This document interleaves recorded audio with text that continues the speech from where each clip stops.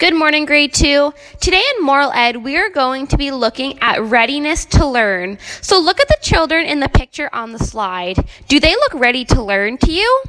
Their eyes are on the speaker, their hands and their feet are to themselves, and they are listening. These are all signs that they are ready to learn. So your task today is I would like you to draw a picture of yourself. In your picture, I would like you to include 3 signs that you are ready to learn.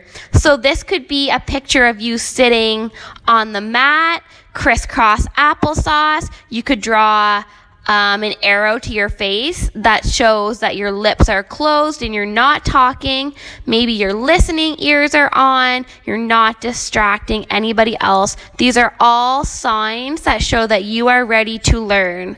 So please draw a picture of yourself, label your picture so that I can see what parts of you are ready to learn, and upload a photo of it to Class Dojo when you are finished. Good luck, grade 2.